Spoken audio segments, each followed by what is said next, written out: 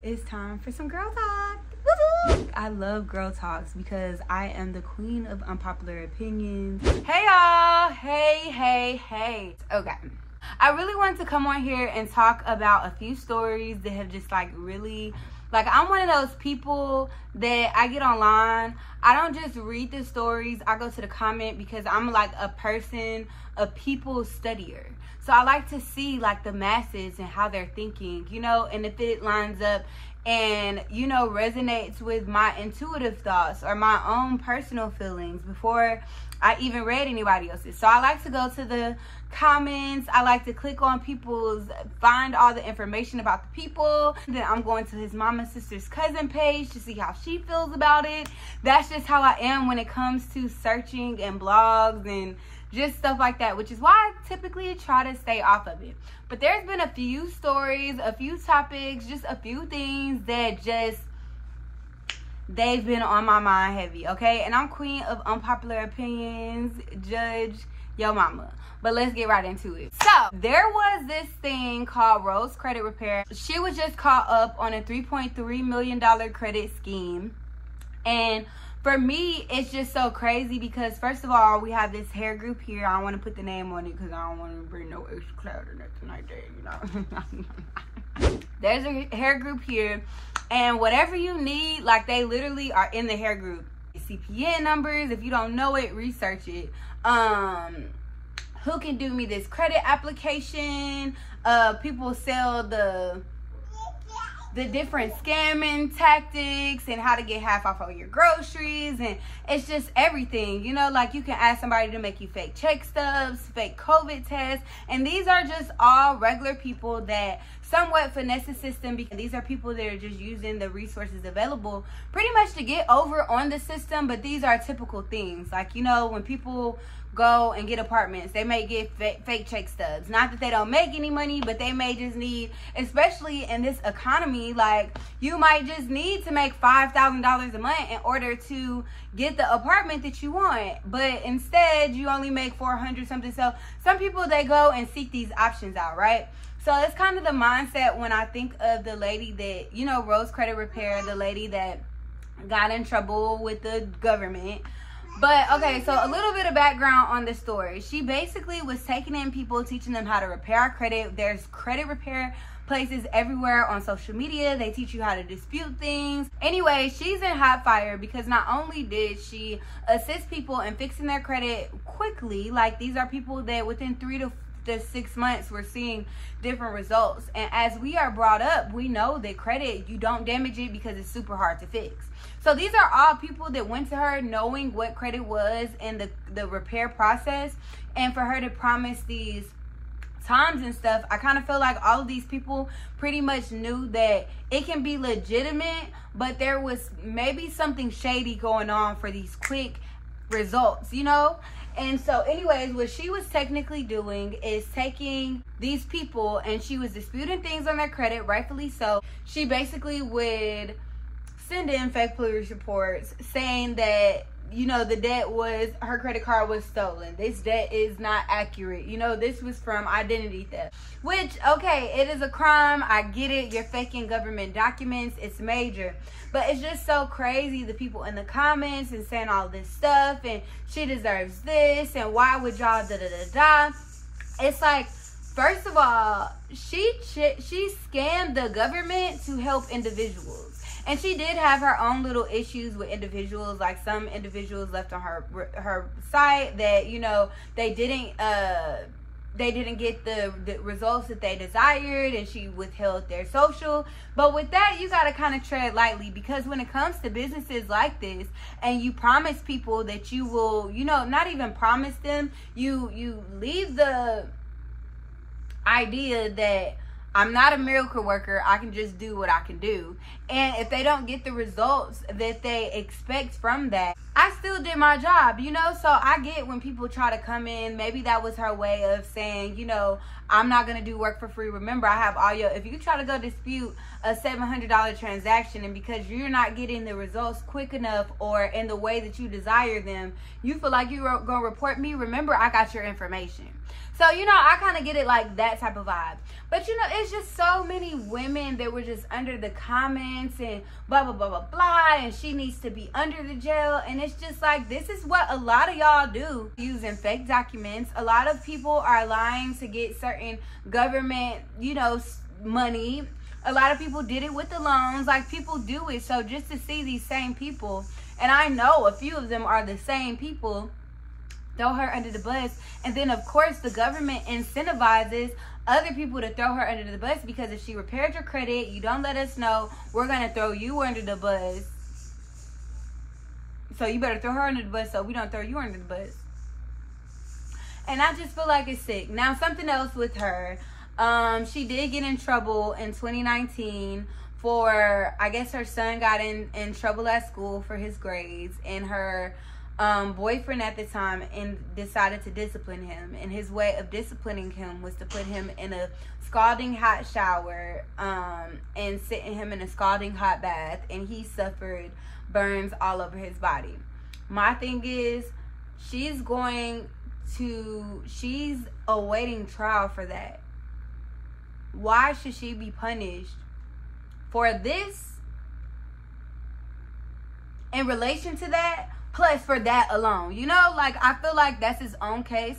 Let her, and we don't know, like, it's almost like nowadays you're guilty until proven innocent. With that, we don't know. It's the reason why she's not with the dude anymore. What if he took that and did it on his own, and she did lie about what happened, but she could have found her son, got scared? We don't know. And it's just so crazy, because I've become a lot of people that I talked about. And so to see people just talk about people willingly, it's crazy to me. You know, like, they look at people when they get in trouble just like hard criminals. Rain. Oh. Just like hard criminals. And that's not necessarily like where I am in my life. Like, I've always cared about other individuals, even the people in the wrong. Like, I still know that's somebody's baby, that's somebody's grandson, that's somebody's brother, that's somebody's sister, that's somebody's man. So I always have like empathy towards people. And I see that I have this video a few years ago that I put on YouTube, and it was basically talking about how I blocked the shade room because they glamorize the demise of people, typically the demise, embarrassing things, and even the happy things and the, you know, accomplishments are overshadowed with negativity and sarcastic comments and people trying to leave the funniest comments. So, you know, that's just a little bit about what activated my brain power to come up with like this girl talk video. I don't have sympathy for anybody that did some illegal-ish, you know, but at the same time, when it comes to credit and just our foundational structures, a lot of us start up on the wrong path, even when it's given to us on a platter. And this is beyond just a black thing, but people make mistakes. And a lot of things that these weak people are doing, when we do it, we get put under the jail for it, you know? So it's just crazy that she wasn't out here stealing from these people. These people were able to get credit and houses and be approved for things that if they would have did it the legal way, the way that all the like credit reporting agencies, and if they were to do it that way, they never would have received the amounts and things that they did receive. So it's just, she got caught up, but I feel like her injustice was more to the system than the people. And that's why I'm so like sad that she's getting so much backlash, because I'm like, nobody was complaining when they was getting these you know, credit approvals and everything else. And another story that I seen recently was about you know, a mom. She has a really close relationship with her daughter. Her daughter has a boyfriend, and she ended up going into the girl's car one day before she went to work and found some condoms in her car. And she was just kind of disgusted. She was upset. She posted anonymously under one of the Facebook pages, and she was talking about like, what should I do? Should I ground her? Should I what? You know, and my thing is, it's a very difficult decision when I have two little girls, because of course, as a parent, when you're finding out that your children are sexually active, and that's a milestone that they went through, and it's almost like they don't share with you, so Is it them being deceptive because they believe that they shouldn't be doing it and they don't want to share with you because of the backlash that they'll get from it? Or is it that, you know, it just, you know, like, it's that for me. I feel like as a mom, I don't want to be my kids' best friends, but when they go through things like that, I also don't want to be so guarded and structured that I miss the ability for them to communicate to me about it. Because in her situation, like, okay, your daughter didn't tell you that she was sexually active. You agreed with the relationship. You, you know, facilitated the relationship with her and her boyfriend, but you didn't know. Like, my thing is, at least she was intelligent enough to use protection. I don't necessarily, I feel like that's something to where if you ground your children after something like that, that just like, it enables the sneakiness. It establishes the sneakiness.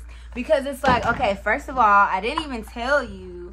And then you find out because you're in my car looking for stuff of yours. Because I didn't get the sneaky vibe. Like, she went in the car looking for stuff. I think she really used her daughter's car and saw it and then was kind of just not expecting it.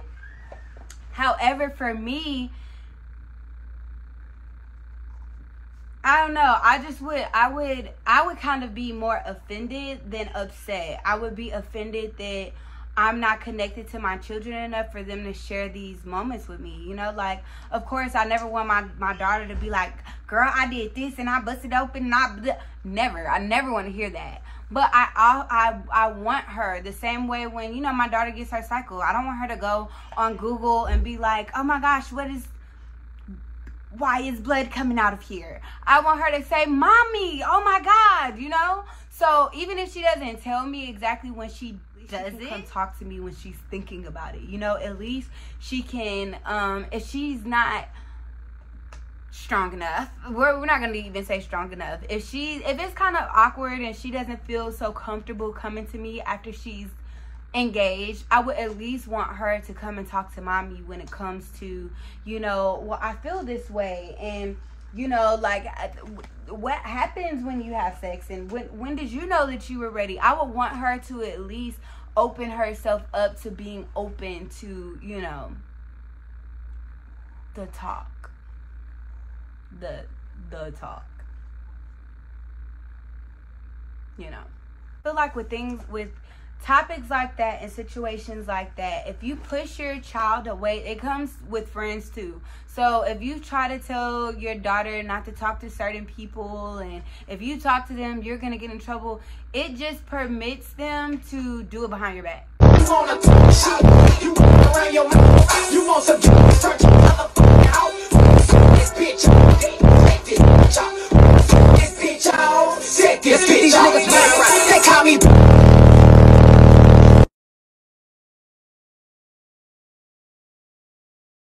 I'd rather be there and be involved in the process. However, I can be involved in the highest vibration possible.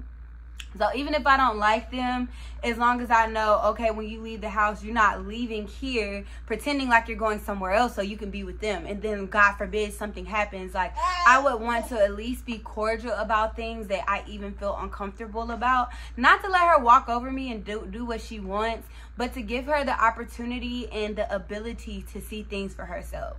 So I might not let you go spend the night at this person's house, or if you ask for me to drop you off at the mall, I might not do it with this individual. But at least if you tell me that you're interested in going to, you know, get closer to this individual, or you want to go out with them or something like that, I can at least kind of have the ball in my court and choose what festivities I will approve of, and also encourage alternatives to things that don't sit right with me, you know, versus just shutting it down and having you say, well, we're going to It's and Susie's mom is picking us up, and then you really be in the back of the car with, you know, like, that's just thoughts. That's thoughts, and it very much resonates because I get it, okay? Lastly, I just wanted to talk about all of the crazy shit that's been going on, just like in general. when it comes to family situations. Like, did y'all just hear about the lady that was a mother of 6, all beautiful girls, and the man stabbed her? Like, that is crazy. And when you think about it, like, these men that be having all of these girls, like, that's your karma. I just wanted to put that in there. Men that have nothing but girls, like, you have 6 little girls. This was your opportunity to break generational curses, to rectify any karma that you've created, and to freely connect to femininity. Like, you have not only 6 daughters that are females, but you have a woman that you had 6 children with. So I feel like even when relationships don't go the right way, I don't know, I feel like I know that there's another way that situation could have went in. Or the story about the woman that killed her children. Well, she attempted to kill both of her children, but she only killed one, and it was because she was losing custody, losing her rights to them, and so she killed them. She's in New Orleans, and for me, it just shows an immense lack of emotional control. And I feel like that's why it's so important to not be so caught up in relationships. Not that we all don't deserve to have somebody or to be able to satisfy our personal needs. However, when a relationship is tugging at you emotionally, mentally, physically, and it is on a pedestal, when you have relationships on a pedestal, when you do not take pride in your own alone time and the things that you bring, you know, to the table and your value, when you don't love yourself, it shows with the whole dependence on loving somebody else. Or when that person restricts themselves from love, when that person puts up barriers, you have to be able to have emotional control. And when you feel, okay, when me and this person can't talk, when I can't get this person's attention, when I can't get a grasp on a relationship, this is something that I have to walk away from, because it has too much control over me, you know? It has so much control over me that I can't even put my emotions in the right place. Like, I have to remove myself from this, you know? Sometimes these relationships be up on a pedestal so high for us, and everything that we see is regarding that relationship. And when things fail with that relationship, or if the ideas that we married don't come to fruition, some people lose it, and they lose a grasp when they feel like something that they've been able to control for so long removes itself, or is open to removing itself. It's like losing control, and people do these impulsive acts, you know? And it's a very scary thing for me. So that's why I always try to tell women, you know, it's great to be a family. It's great to want to be with who you have children with. It's great to truly follow your heart in certain instances. We have to also be logical enough to separate ourselves from situations that they have control over us. And emotional control and restraint, you know, like the girl that just killed the innocent people, the 6 innocent bystanders, but all because somebody doesn't know emotional control, and they get behind a wheel and they feel indestructible, or they get distracted, or whatever her reason is. And I'm so interested to hear what she has to say.